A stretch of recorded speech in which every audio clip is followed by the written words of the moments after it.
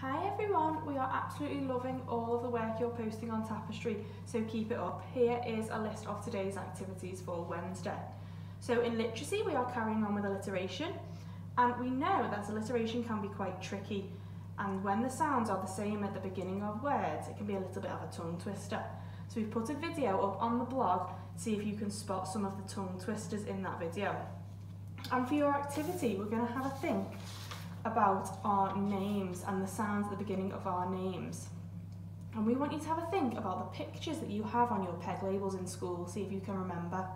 And we want you to create your own peg label using your name and alliteration. So if your name begins with A, you might have an ant and your name, or if it begins with a Z, you might have a zebra. So think about the sound at the beginning of your name to make your peg label using alliteration. And maybe you can draw a picture of that next to it too. Can't wait to see what you come up with. And for phonics today, we are carrying on practicing our phase 2 and 3 phonemes. And what we would like you to do today is see if you can go on Phonics Play and have a look at some of the games on there. We have put a link to a game on there for you. Can you have a look at the picture and write some of the words to match what you see in the picture? So for example, it might be a picture of a sheep. So you could write the word sheep. Remember to use your sound buttons.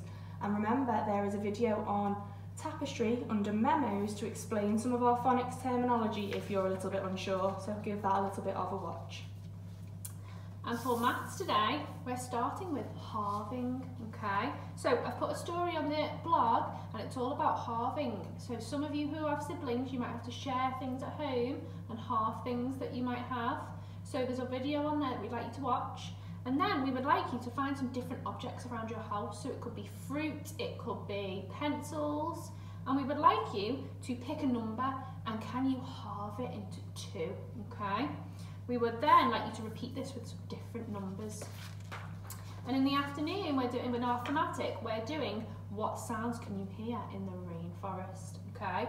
So I would like you to have a little talk with someone at home about the climate, okay? So what the weather is like in the rainforest. So sometimes it might rain a lot, it might be quite warm. And then today we are going to make a musical instrument. So I've attached a picture and we would like you to look at what a rainmaker is, okay? And we would like you to make one of a rainmaker today. So you might, on the inside, it's got some cardboard, you might use a kitchen roll, or you might just use some rolled up card. And see if you've got any things like pasta or lentils or rice at home, and see if you can put it in there and seal it up, and then see if you can make some music with it, okay? We would also like you to make a wrap for it. So you might, on some paper, decorate it with some different colours. You might even want to draw a rainforest on there, so you might draw some trees and some animals that live in the rainforest as well. And then we would like you to make up a song or a rhythm composition with your rainmaker for your family as well. And this week it is Children's Mental Health Week, so I've put a link on the blog to a website called Place to Be, and there's some lovely activities that you can do on there with your families at home, okay? And your wellbeing activity for today is to do some yoga. Now I know that there are some rainforest yoga or some jungle yoga on YouTube, so you might want to explore those and do that as well. We hope you have a lovely day and we can't wait to see what you get up to on Tapestry. Bye! Bye!